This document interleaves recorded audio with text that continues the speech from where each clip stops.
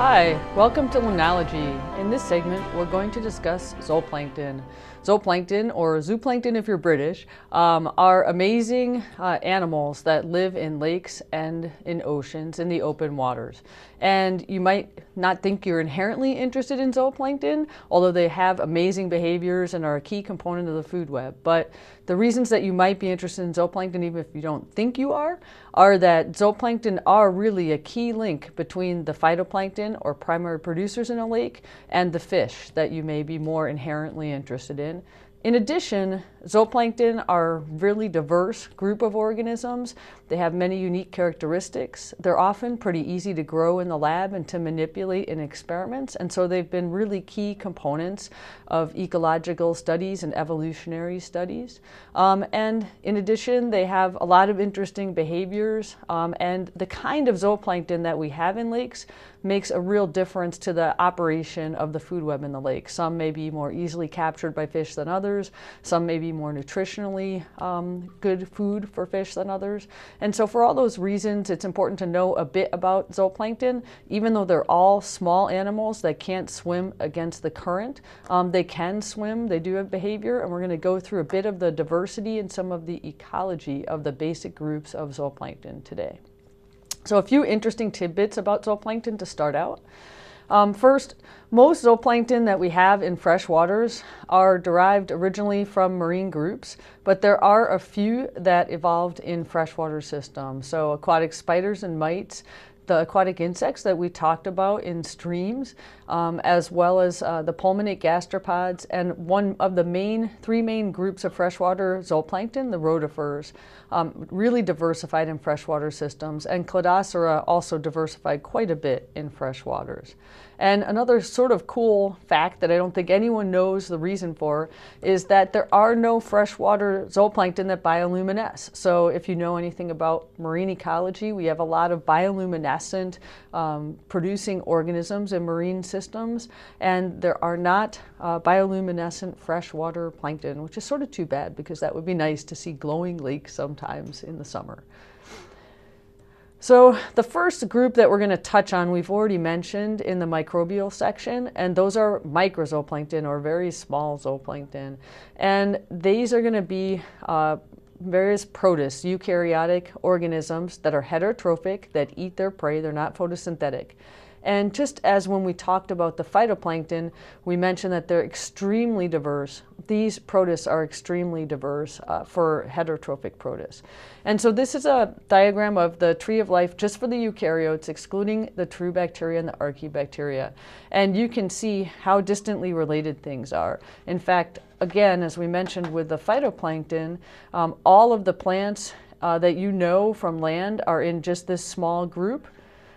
All of the fungi are here, so all the mushrooms and so forth. And all of the animals, the multicellular animals that you know, are in this small group. So say my dog might be here, all the trees might be here, and all of these different groups actually contain photosynthetic and non-photosynthetic members, and members that are microzooplankton in lakes or in oceans. And we're not going to go into the detail of going through this new phylogeny for this course, but if you are interested in studying microzooplankton, you should realize how we're clumping our organisms into some sort of functional groups. So what do we mean by that? We're going to divide these microzooplankton into groups based on how they make a living, on their modes of nutrition and locomotion. So we put the photosynthetic protists into the phytoplankton group, like our volvox there, and we're going to put the protozoans, or the heterotrophic protists, single-celled organisms, into a couple different categories as microzooplankton. And these are really not good phylogenetic groups, so they contain organisms that are not closely related to each other. So the first is going to be the mastigophora, or the flagellates. And again, these are going to come from a number of these different parts of the tree of life. And then we're going to have ciliates, ciliophora, and then we're going to have pseudopods, the sarcodines. And there are some other groups that used to be categorized, like the sporozoans and parasites and so forth, and we're not really going to discuss those as microzooplankton. They would be more parasitic organisms that we've mentioned a few times. So these again are not good taxonomic categories, but they're useful if you're just trying to group the microzooplankton into some categories and think about them more ecologically. So these are flagellates, the Mastigophora, and the ones that we're interested in as zooplankton are predominantly colorless, although as we mentioned, a few of the ones that have pigments, photosynthetic pigments and photosynthesize, will also be consuming prey and acting as heterotrophs. And here are a few examples. They can be single-celled, as you can see here, or they can be multicellular, forming a small colony. But again, there's no true division into tissues and so forth. Then we have amoeboid forms, and you may think of these amoeboid forms as living on surfaces, but there are some that live in the open water. They're going to engulf prey with their pseudopods, these projections. And in freshwater systems, including the Great Lakes, there's some amoeboid forms that make a little hard case, a test that they make of sand grains. And it's sort of like a pelagic or open water caddisfly. And these sand grains then are formed into a little container that protects the amoeboid form in the water. And these guys are able to migrate vertically by regulating their lipid content. You may remember from the phytoplankton class that lipids are really light, they float. And so they're able to manipulate the lipid content, become buoyant, go up and down in the water column, and float around in this protective sand case, consuming small prey items. And you'll often see blooms of these in the spring when they're also suspended by turbulence at the mixing time, as we mentioned earlier in class. And a different species of these Difflugia, the one genus that does this quite a bit, make different shaped cases. And just like with the caddisflies in streams, you can identify them based on the shape of their case. Another kind of amoeboid form that we find in freshwaters are heliozoans that have much smaller axopodia that they use to catch prey. And then we have the ciliates that move by small cilia around the outside, and they use them as well to make a feeding current, like the paramecium, this clear colored cell that you would have learned about in intro bio. And this is a good slide to also talk about how the size of these microzooplankton overlaps with the size of phytoplankton. So here's part of phytoplankton, a desmid cell, and this paramecium, this single-celled protozoan, is smaller than the single-celled algae. And we're even going to see some of the multicellular zooplankton that overlap in size with the phytoplankton. So that sometimes confuses people that you can have these primary producers being the same size as the things that are consuming other primary producers. Here are some other ciliates. They don't all look like paramecium. Some have cilia that are in bands. Some are attached to surfaces. This guy's attached to a particle that's a lake snow, that's a detrital particle floating in the water. And they can swim slowly from site to site, even if they're attached. If they're on a small particle, their cilia generate a current. And if you follow the link that's given on the Blackboard site, you'll be able to see a picture of this ciliate stentor juggling an amoeba as it's trying to consume it. It's a pretty nice video. And here's another common ciliate that we find in freshwaters, Didinium, with 2 layers of cilia. It's a nice electron micrograph. And so these microzooplankton have really been less studied than other groups of zooplankton. Although their taxonomy is getting worked on now extensively because of these different phylogenetic groups, their ecology hasn't been as well studied and is less well integrated into limnology. It's an active area of research right now. One thing that's interesting is that a number of these microzooplankton, although not all of them, can live at relatively low oxygen concentrations. So they're the type of consumers that you might find in some of the hypolimnia of hypoxic lakes. And they can reproduce in several different ways if we think about their life history. Some reproduce sexually by conjugation. They'll exchange nuclei and genetic material. So again, here's sort of a little paramecium conjugation image to spice up your day. And some can reproduce asexually by fission, so they don't have to reproduce sexually. And many forms, and this is going to be a sort of trait generally of a lot of these aquatic forms, can produce protective resting stages or cysts. In this case, many of these microzooplankton, many of these single-celled organisms can produce cysts that are protected even when they're dried, when they're exposed to excessive heat or cold. Some have been found to be viable for well over 40 years. They can rest in the sediments and then regenerate populations later.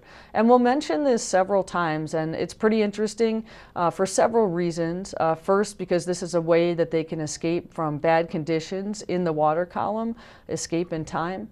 Second, because there's the possibility then of looking in the sediment record for all of these organisms that make resting stages and going back in time as you go deeper in the sediments and hatching out organisms from previous times when the lake may have been in different conditions. And in the last part of the class, when we talk a bit about paleolimnology and restoration, unlike, say, going back in time and you may not be able to reconstruct easily a kind of mammal that lived in certain conditions before humans disturbed a system, you may actually be able to go back and hatch out zooplankton or microzooplankton from the sediments that existed, say, before we polluted a lake and restore some of the genotypes from those times to a system.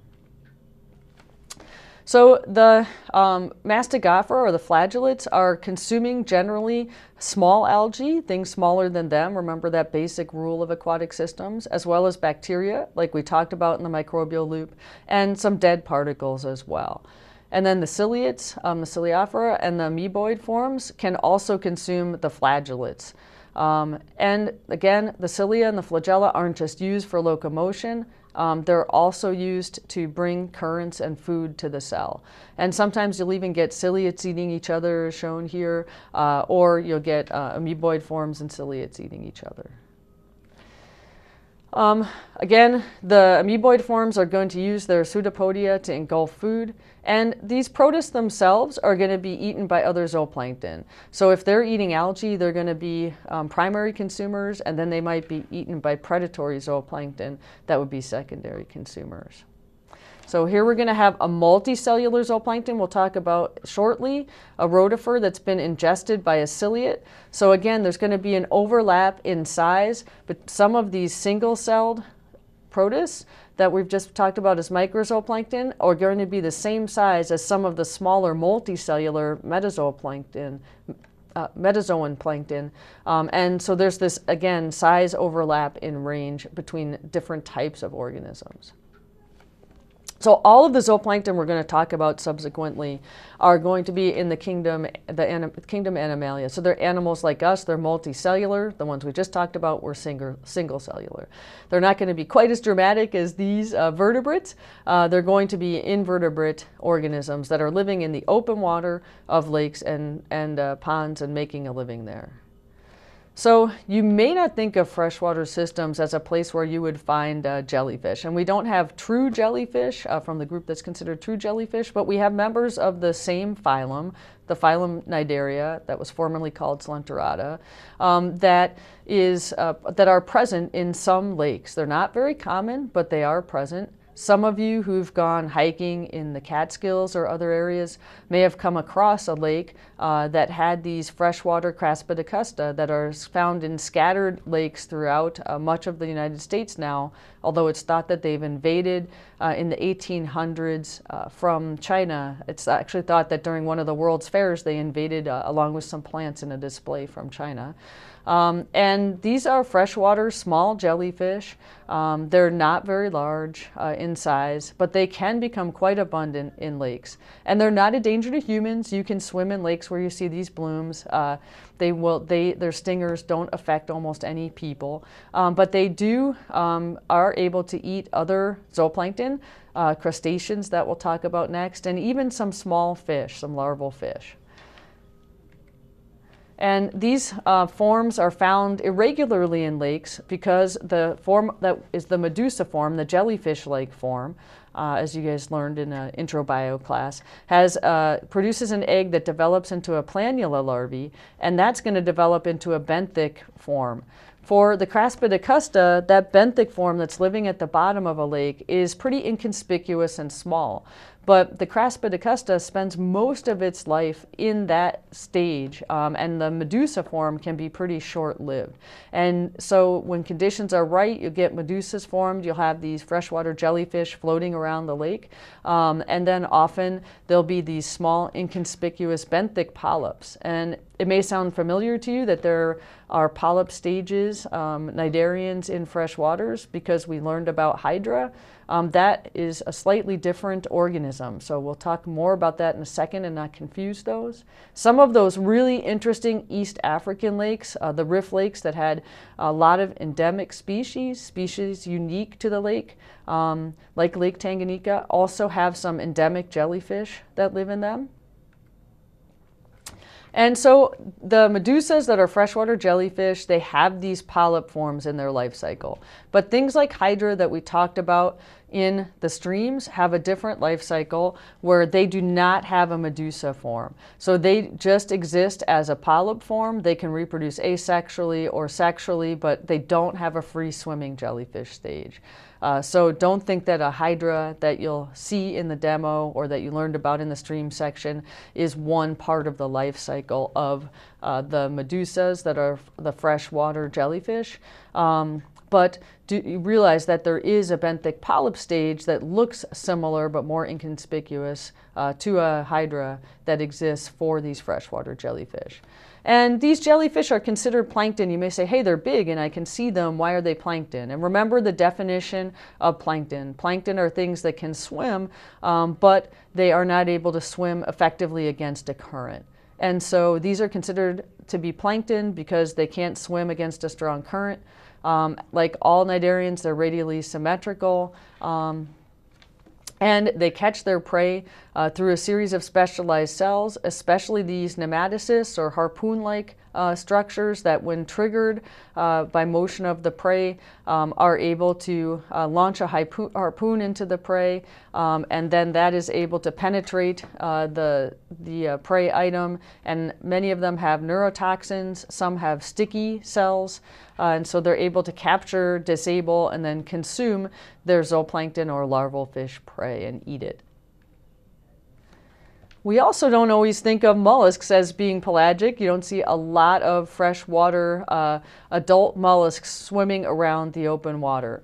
However, so in the freshwater systems, the adult mollusks are benthic. There are a few marine mollusks that are definitely open water species. But some of the bivalves that we talked about in the stream section and the benthos section have pelagic larvae, planktonic larvae.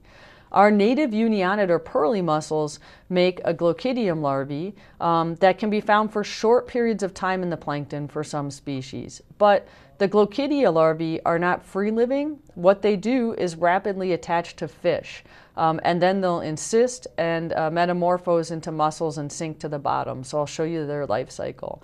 Many of these unionids require specific fish species for this glochidia larvae to attach to in order to develop. And so we have our nice little, often endangered now, pearly mollusks. They'll fertilize each other and produce these young larvae. And we'll talk about these guys again in the invasive species section because they've been so negatively impacted by the zebra and quagga mussels. But there's some amazing videos on the freshwater mollusk conservation page that there's a link to in your Blackboard site of the mollusks actually luring and trapping the fish to inject the glochidia into their gills directly. But some species will release the glochidia larvae into the water. Those will then attach to the gills, either way that they go, either directly or into the water, onto the gills. These are gills of fish. These are the little tiny glochidia larvae. They clamp onto the gills. And except in one study in a lab where they artificially put millions and millions of glochidia larvae into an individual fish, there have not been seen to be negative effects of these glochidia larvae on the gills of the native fish. And then they'll mature with the fish. The fish will disperse them elsewhere. The juveniles will come out of the fish gills and settle on the bottom and develop into adults again. That's a really different life cycle than the mollusks that we have that have really invaded the Northeast over the past 30 years, the zebra and quagga dracaenid mussels that again we'll talk more about in the invasive species section. And they produce larvae that live in the plankton for a week or two. And that's how they disperse. They don't disperse with the fish. They disperse by being little planktonic animals that are eating algae in the water. And so the native mussels, the unionid mussels, are releasing lots of these small Glochidia larvae that attach to fish, but the zebra mussels are releasing many, many more, huge numbers, millions and millions and millions of veligers that they can produce repeatedly during the course of a year. And these little veliger larvae can live in the open water of the system for a week or two, be dispersed to many other places. That's part of how they've spread so well. And they're able to survive for longer in the plankton because they are able to eat algae and function as little zooplankton for this week or two of their life cycle. And in zooplankton tows, during times where there are lots of veligers being produced, you will find numerous veliger larvae in your samples. So they're consuming algae, they're herbivores, and they're filtering other material. Some of the tiny zooplankton as adults are eaten by the adults, and detritus and algae as well as adults. So let's go on to one of the three major groups of zooplankton in freshwaters. There are three really primary groups of zooplankton in freshwaters that are that comprise most of the zooplankton. These are the rotifers, the copepods, and the cladocerans. Copepods and cladocerans are types of crustaceans, and rotifers are in a different, so they're arthropods, and rotifers are a separate phylum. So we'll discuss these three major groups and a lot of the characteristics of them, because this is going to comprise well over 90%, often 100% of what you're going to find in most zooplankton tows. So first, the phylum Rotifera. This is the first of our three major groups. There are two major classes, the class Deloid and the class Monogonata. And the Deloids are really interesting. Deloid means leech-like, and Deloids, the different species in this group, all look basically the same. So these are multicellular organisms. They're very small. They'll have this corona that has a ciliary band right here. You can see in action that they're going to use in part for motion and in part to get fur. To get food. And then they're divided into a head region that you can see here, a neck region, a trunk region, and then they have this lower area and this foot, and they may be able to attach to surfaces depending on the species. And when food is brought in by these corona, then it gets ground up by these jaws or trophy. Here they are blown up. And there can be a diversity of forms of these jaws or trophy based on what they're eating. Even though there are about 200 species of these Deloid rotifers, they are very difficult to tell apart morphologically. They all look very, very similar. And here's a picture of one, Rotaria. The other group is the class Monogonata. This type of rotifer comprise most of the species, about 90% of the species of rotifer. Some of them may live in a hard case. This is a lorica, a hard case for this Caratella, and the little rotifer, you can see the corona here, is inside of this hard case. Why might it have a case? I know you guys all know that it might be to protect it from predators. Here's one that you can really see might be protective. The rotifers in this lorica, this Calicadia, and it's got these really long spines here that might make it effectively a much larger prey item. And remember, things in aquatic systems generally are only eaten by things that are bigger than them. So if you've got essentially these like giant toothpick projections sticking off of you, that makes it really hard to consume. It'd be like eating your hors d'oeuvre with the toothpick still in it. And some of them don't have cases. So here's a naked one. You can see the little foot here. Here's the coronal band. You can see the trophy, the gut, all the organs. Many of these are really clear. You might think about why they're clear too. We've talked about that before. Here's another one, Syncheta, the foot, the corona. Real diversity of forms in these Monogonata. So unlike the Deloids, these look really different. The different groups look really different. Here's Testudinella. You guys can all guess why it got that name. Here's Brachionis. There are three of them here. These are carrying their eggs here. Here the corona band. So the females are actually carrying their eggs along with them. Here's one that's attached by a foot to a piece of detritus, and here's the coronal band that's bringing food to it. Here's a colonial one. So Conachylus has individual rotifers here. There's their corona, and they're attached to each other by their foot. It'd be like if a bunch of organisms had their feet connected to each other and were swimming around with their heads in the air. And so this whole colony will swim around in the open water. Each one will eat. Why might they be colonial? What advantages, again, would there be to be bigger in the water? You can think about that again. Here's a predatory rotifer, a splanchna, with a small splanchna inside of it. Here's its corona. These really, for all the world, look like sort of clear floating garbage bags floating around in the plankton in the open water. And they'll ingest other organisms and consume them. We'll be discussing them because they can change shape depending on what predators are present. So what are some general characteristics of the rotifers, this first major group of freshwater zooplankton? First, the smallest known metazoan or multicellular animal is one of the rotifers, Phellinia, and that's only, that should say 33 microns. The formatting must have been messed up. 33 millimeters would actually be pretty large, so 33 microns. And they can also get to a giant size for some rotifers of 1 millimeter, like that Splanchna, but that's still really small. So these rotifers are very small organisms. And morphologically, they're actually really diverse. Even though they're small, you could see that huge range of shapes and sizes. Some species are attached, but many are purely planktonic. And they're most abundant in freshwater. They evolved and diversified in freshwater. There are fewer marine rotifers than freshwater rotifers. Some of them have these long spines and so forth for predation defense that we'll talk about again later in the class. They can have this hard lorica case.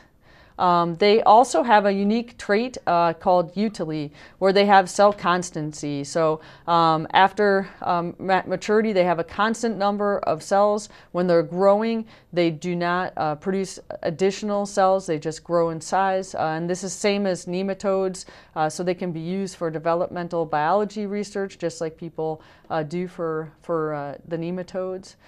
They have this unique feeding apparatus, the corona, that can also help them move. They have these unique jaws. The jaws are made of chitin, just like the skeleton of a lobster or other crustacean, the exoskeleton. And these are really pretty abundant. In most fresh waters in the summertime or the growing season, you will find several hundred per liter, and there can be thousands per liter if they're really blooming. The bdelloids have an interesting fact in that they are purely asexual. That class of rotifers does not have sexual reproduction. And when people have done some genetic work to estimate when these guys diverge from other groups, it seems that these species, some of them have been asexual for over 40 million years. And so this is really interesting to evolutionary biologists. There are not that many purely asexual animal species, and many of them are thought to be young. And so it's a big question in the evolutionary realm as to what's the advantage of being sexual, because you actually spend energy making both males and females. And people have come up with a bunch of hypotheses that you guys learned about in evolution as to why sexuality might be a really important way to, say, have recombination and diversity of offspring. So the idea that you can have these asexual species persisting for long periods of time is really fascinating. So a lot of evolutionary biologists study rotifers for some of these reasons.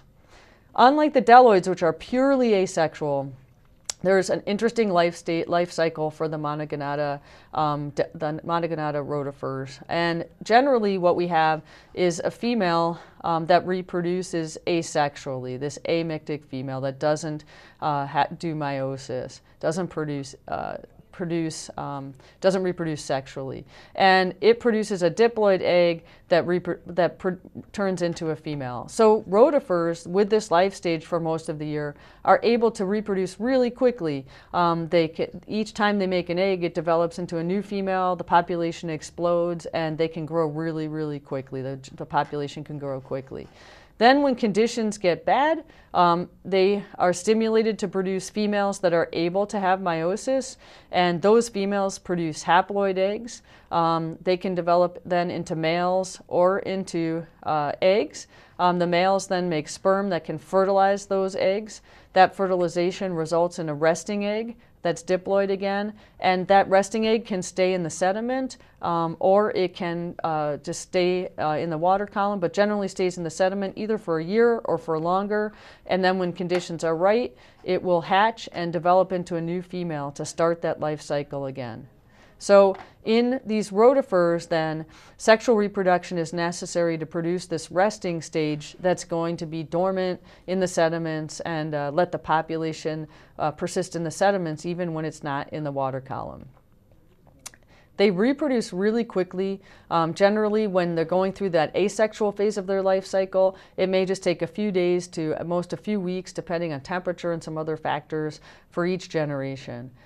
Some species carry their eggs and release live young, so they're live young bearing, viviparous.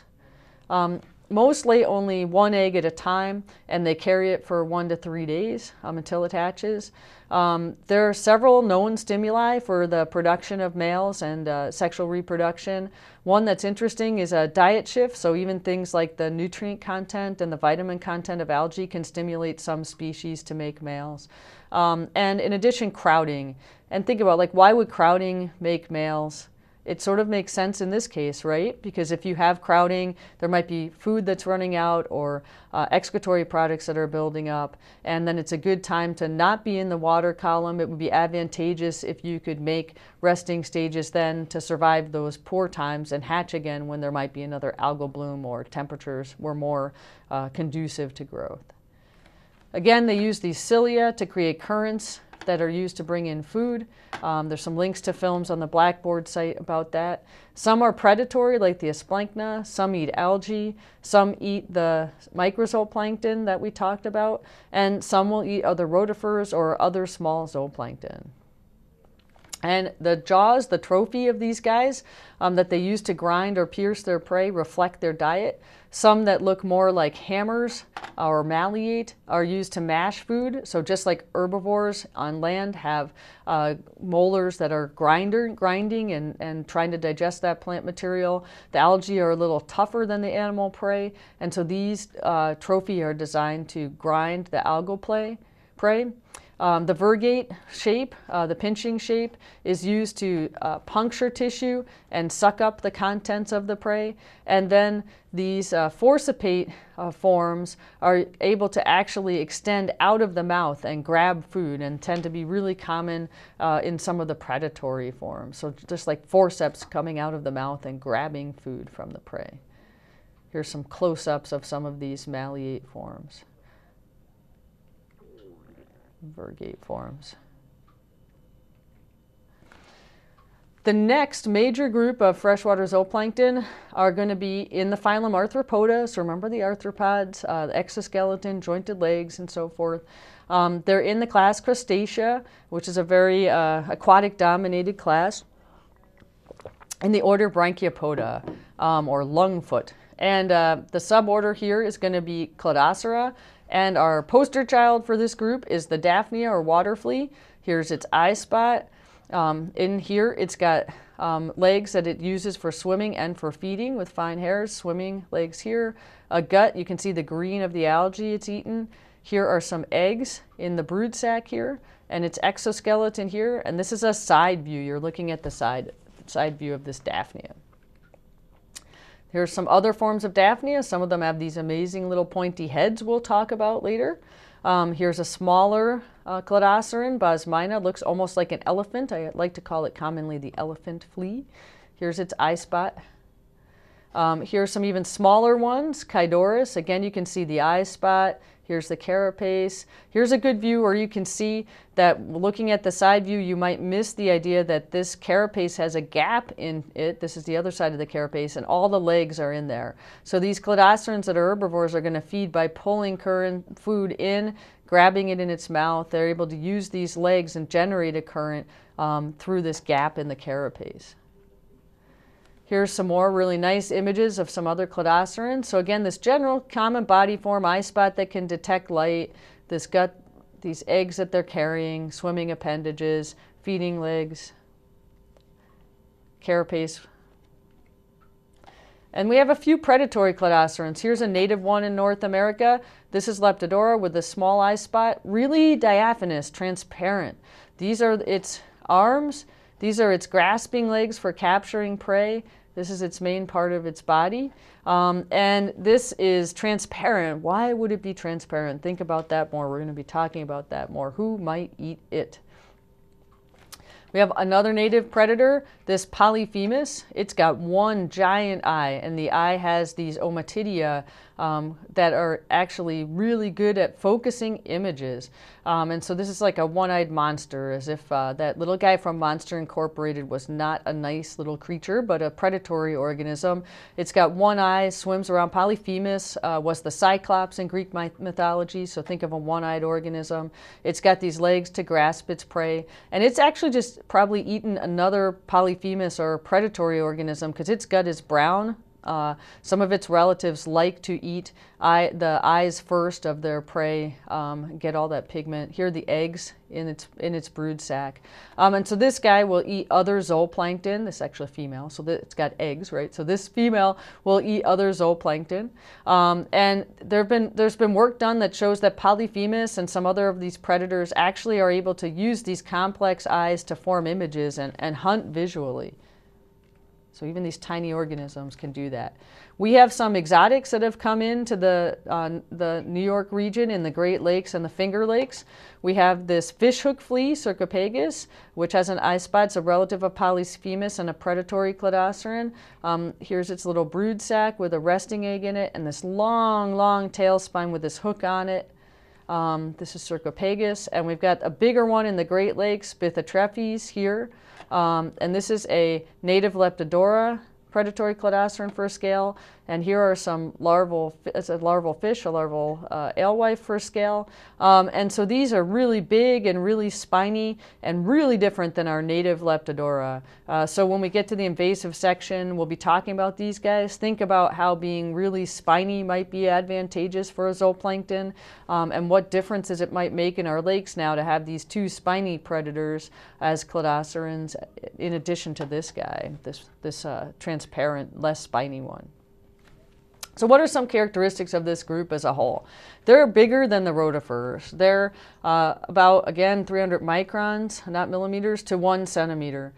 They have a bivalve carapace with a gap, and here's showing that gap even better. We're looking sort of from the front side of the Daphnia, and we can see these legs that have these filtering combs on them that are able to help remove Daphnia from the water. So they have paddle-shaped legs. They draw water currents into the carapace. They have 1 to 2 weeks per generation, so a little longer than the rotifers, but still a pretty short generation cycle. You can imagine populations would build up rapidly if it only took a week or two, depending on temperature and other conditions, for them to reproduce and have the next generation. So here's the life history of the Daphnia. We start with our female, and again, like the rotifers, through most of the summer, these females are able to reproduce asexually, and so the population of Daphnia and other cladocerans can build really rapidly through parthenogenesis. And then we call this facultative parthenogenesis because when conditions are poor again, a haploid egg is formed, and this haploid egg, then some of the females are able to make males that make haploid sperm.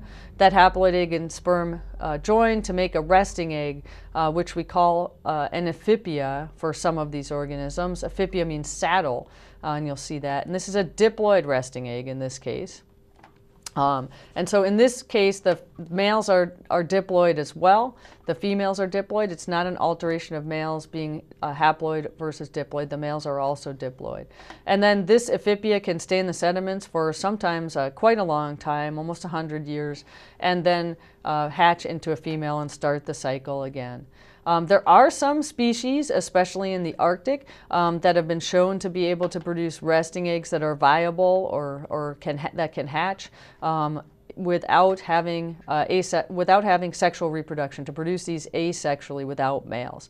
And you can think, what's different about the Arctic that might select for females that are able to make resting eggs without having this extra stage of making males? And so maybe think about the growing season length in those Arctic systems. So you can see why they call this an amphibia. If you spoke Latin and you knew that that was a saddle, this looks like a saddle on the back of the Daphnia. And this amphibium holds 2 resting eggs, and it can float for a while and be blown around the lake and be carried on ducks' feet and the feathers of other waterfowl to other lakes.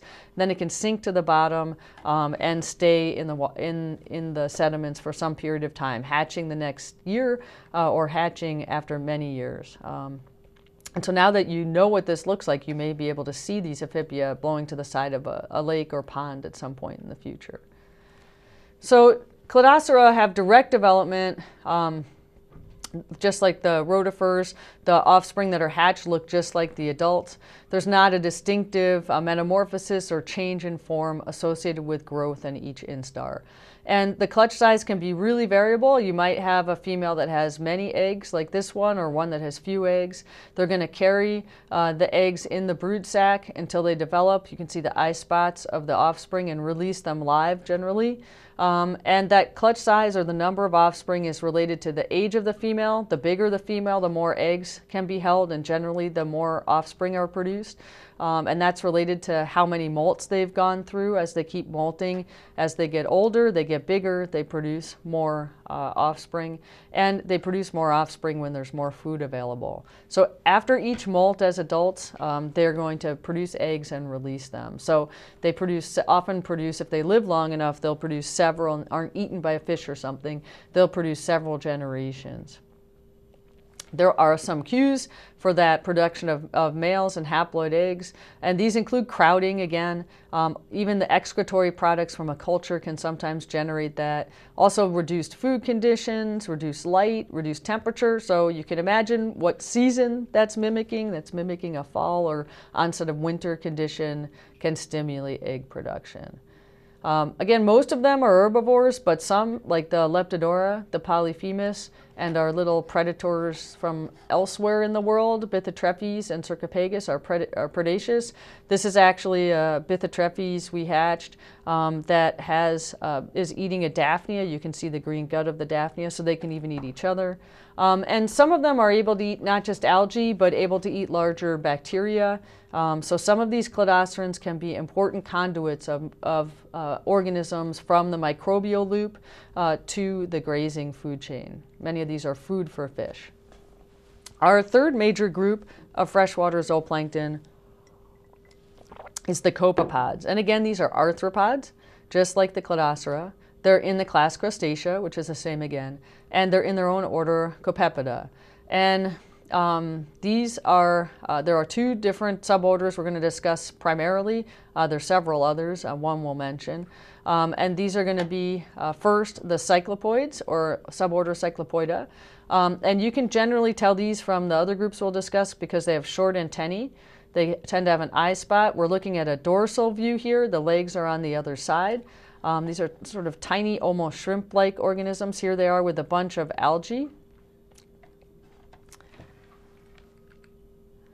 And we have calanoids from the suborder Calanoida. These have longer antennae, slightly different body shape.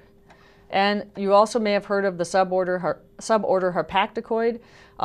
Here's a side view of this. So we've looked at a dorsal view before. The dorsal view would be looking down this way. Here you can see all of those legs that are extended. This guy is actually attached. Many of the harpacticoids are living attached to substrates. That's part of why we're not going to talk about them as much in this zooplankton section. And some of them are also parasitic. So copepods are widely distributed in all freshwaters as well as in the oceans. In fact, copepods are the main herbivores on our planet. They're the main consumers of algae. There are more copepods than there are any other herbivore on the planet. And in freshwaters, we see them from the tropics up to Arctic regions, from low, really dilute, low ionic strength water to very salty water. And they have interesting characteristics. They'll become fatty and accumulate different lipids if they're in cold environments. Those lipids can be transferred to fish when fish eat them. And again, they have a body size that's a little bigger than some of these others, from 300 microns, that should be a micron, to 5 millimeters. these guys are different from the other groups we talked about so far in that they can only reproduce sexually. They can't reproduce asexually. So you can guess maybe that's going to make their life cycle a little longer. So they're distinct male and female copepods. And they also are different in that they have indirect development. So the juvenile that hatches from the egg is going to look different than the adult. And in this case, the juvenile is a nauplius. So a nauplier larvae here. These are its legs. And it's going to metamorphose, going to molt several times, become a copepodid, an immature form, and then molt several times and become an adult. And so they're going to mature from this stage to this other stage. And so in this case, we have larvae that look different and are sometimes going to behave different and eat different food than the adults. So let's talk a bit first about the cyclopoids. Generally, for cyclopoid copepods, females carry eggs in clusters, sort of like these little grape clusters, in egg sacs on their body. And they have 12 stages after the egg, 6 nauplier molts. And there's a lot of pretty complicated behavior of copepods, these little crustaceans, just like their larger relatives, lobsters and crayfish. They have a lot of really interesting behavior. The males make packages of non-flagellated sperm called spermatophores, and they give them to the females. And there's a really nice video link there that will show you some mating behavior where the males can track the pheromones of the females and do a little mating dance. The males have a bent antennae that's used to place the spermatophore in the female. So here we have a little bit of a crustacean activity going on here. And so here we can tell females that don't have the bent antennae from the males that have these bent antennae to help them deposit that sperm package. So compared to calanoids, the cyclopoids have a relatively short generation time, but it's longer than the generation time of the rotifers or the cladocerans.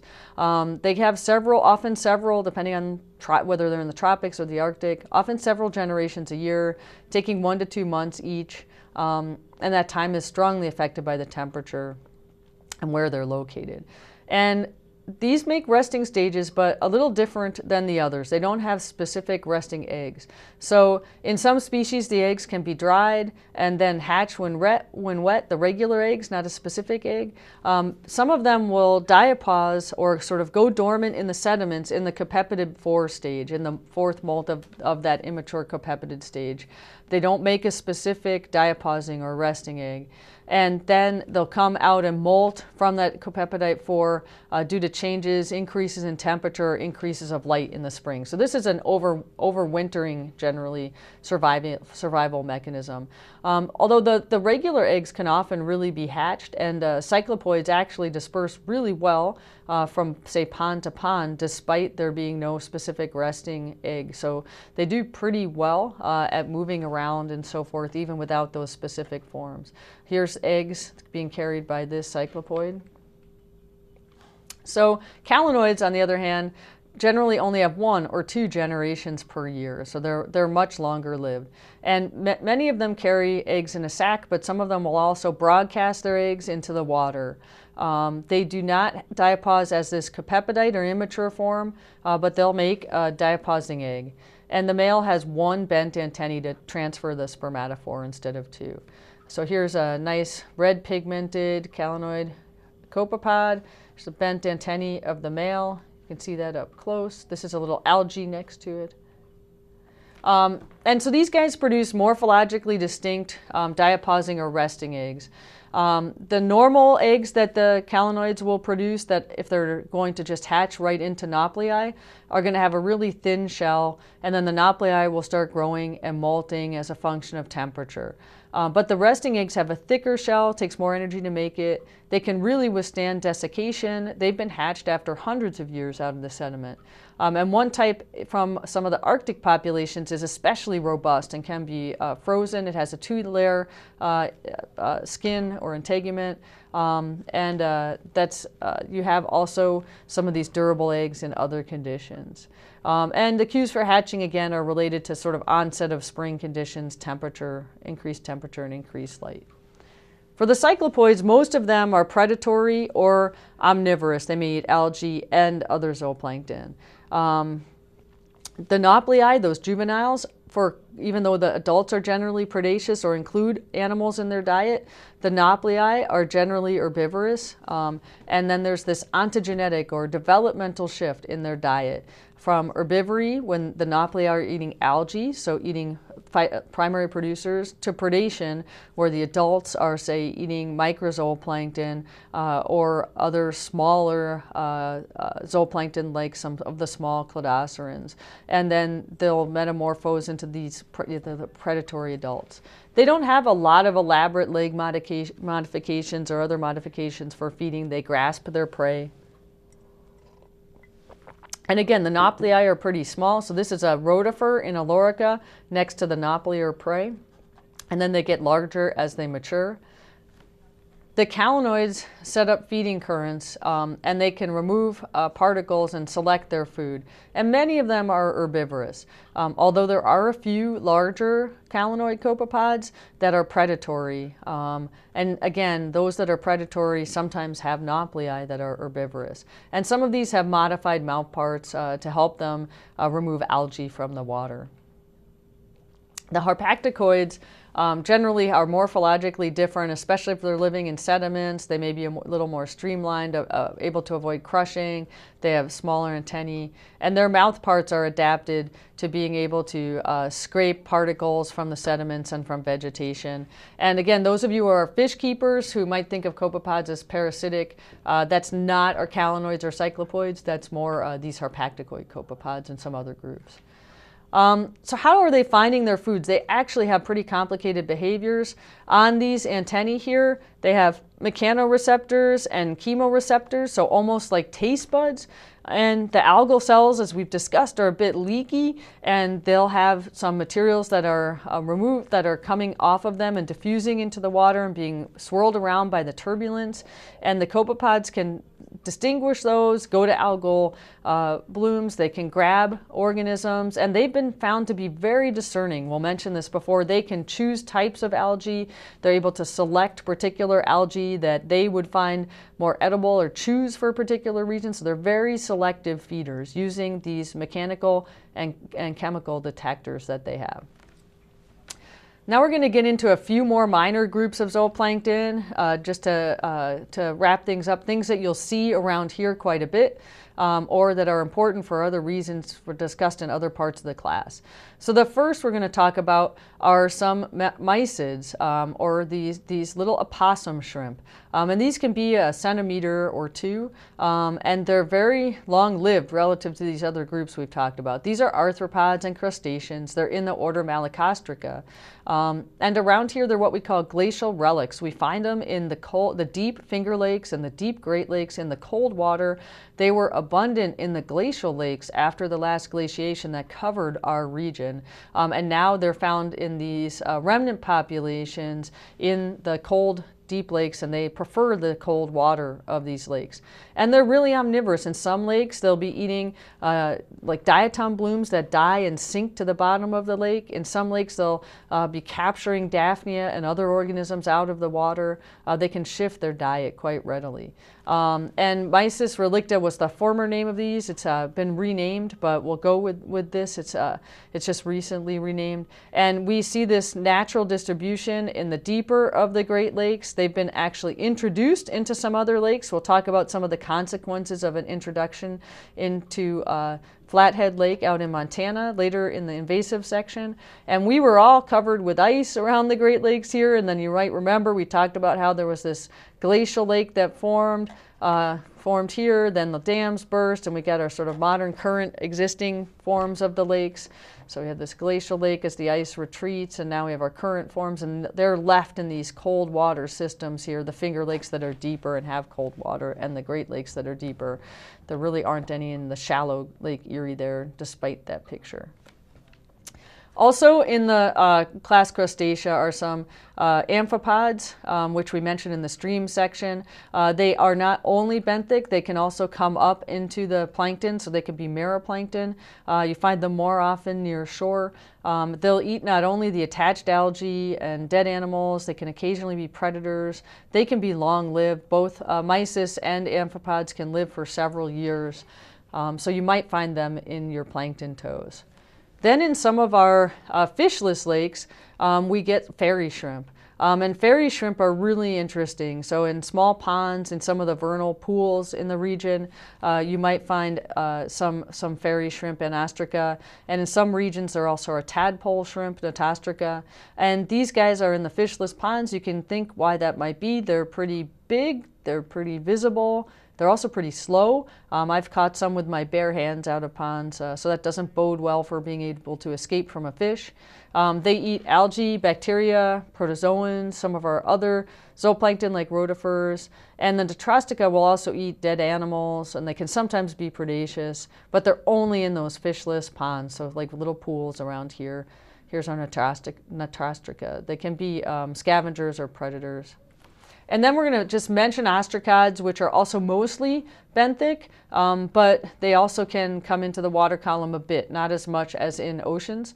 And they're going to be important because when we talk about reconstructing lake history from sediments, the carapace of these ostracods are going to be able to survive in the water, and different ostracods have different conditions that they favor, so it can help us reconstruct the conditions when they were alive.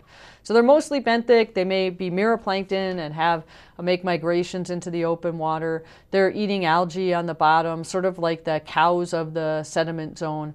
They produce resting eggs, and they have both sexual and asexual reproductive cycles, similar to some of our Cladocera. Then there are a couple of insect larvae that we find locally. Chaobarus, or the phantom midge larvae. There once was a student who came as the phantom midge for Halloween because it's an awesome name. This is the phantom midge larvae. Its adult is a terrestrial insect. It's got an eye spot and these amazing nasty mouth parts that we'll mention again because these can be really big predators of Daphnia in ponds and in some lakes. And they'll hide at the sediments in the day, come up into the water column at night. They float with these little bladders. They're sit-and-wait predators, a lot like an invertebrate version of a pike. So they'll hang out sitting there, they detect the motion of their prey, and they slam these mouth parts through their prey like a little unsuspecting Daphnia and consume them. And there's another relative that's a little bigger than that, Maclonyx, that's found pretty much in fishless small vernal pools around here as well. So that's our sort of journey through the zooplankton. Hopefully you can see that zooplankton are really diverse. They're diverse in their body form. They're diverse in the phylogenetic origin. They may be single-celled organisms or multi-celled organisms. They can be herbivores. They can be predators. They may prefer to move from the bottom into the plankton, or they may spend their whole life cycle in the plankton. They can have direct development or indirect development. They can have short or fast life cycles. And so as we put all this together into zooplankton ecology and plankton pelagic ecology in lakes themselves, we'll be able to connect all of these differences in zooplankton and differences in phytoplankton to make some inferences about our pelagic or open water food web. So hopefully you've been captivated a bit by the diversity of zooplankton, and it was nice talking to you today. We'll see you next time.